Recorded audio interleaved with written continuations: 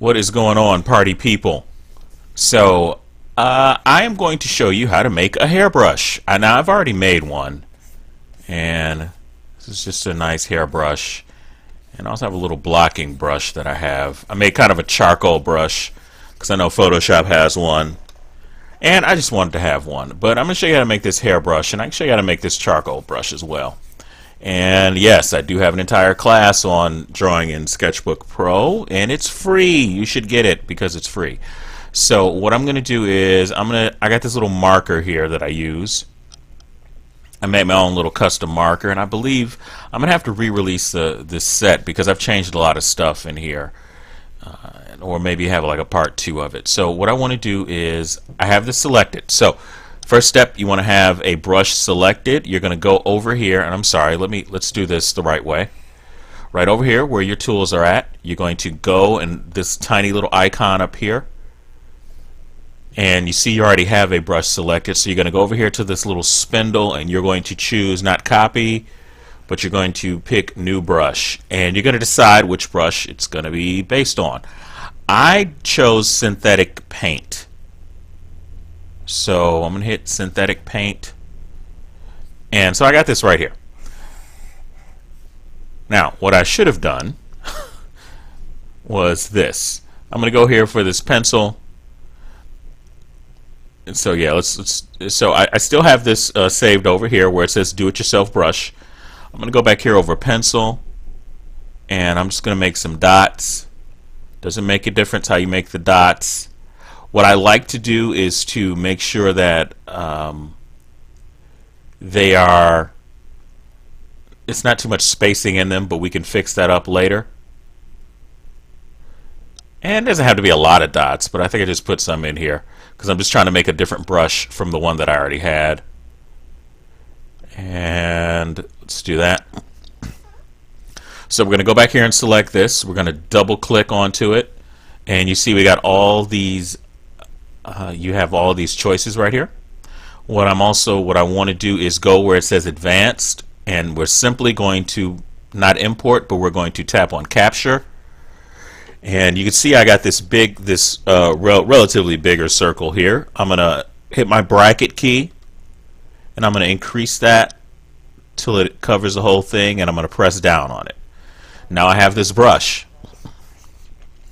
and that's your hairbrush. Now what I want to do is I want to adjust this a little bit. I'm going to soften this up, and by the way, this is going to be how you want to do this.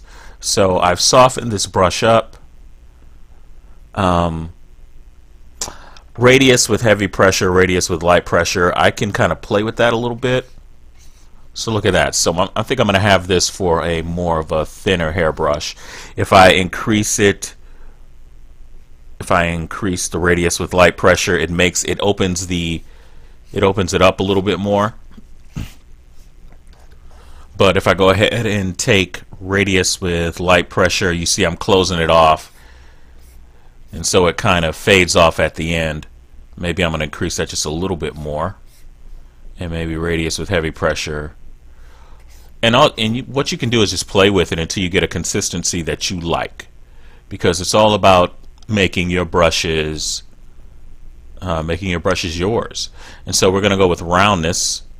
You can play with the roundness a little bit and see. Maybe you like. So that's interesting. So you possibly could like that a little bit. Think about the hairbrush. But it's entirely up to you. And I don't know if I would not really go ahead and play with the rotation randomize, but what I would do is we have rotate to stroke on, which is good, and I don't want to turn that off. I don't know, actually I kind of like that. No, I think I'll keep it like that. So let's take where it goes rotation dynamics. You can take that off. Like I said, all these brushes are about how you want to represent them. So the flow, if you want to make the flow a little bit, it just depends on how you want to make hair, but this makes making hair a lot easier. and the strength is, you bring it up to 100%. And what you really can tell is if you have, let's have some fun blue hair here. That way you can really see what it can do.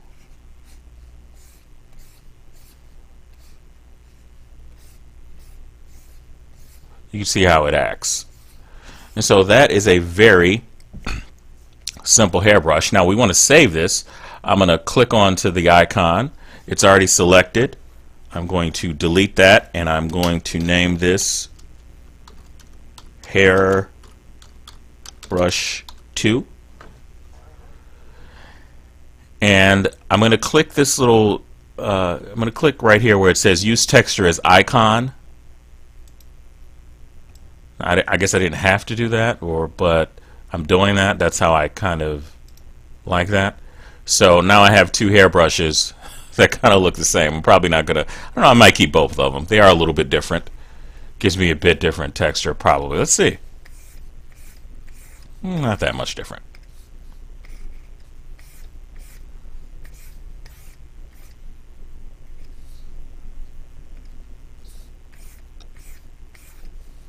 Alright, so that is how you make your very own custom hairbrush. So now you don't have to not have your own hairbrush. And as long as I'm here, I might as well just show you how I made my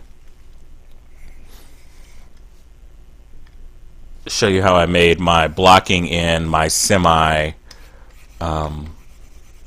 this kind of charcoal brush. I was kind of experimenting with a few things. And pretty much it's this image, right? It's that squared off image.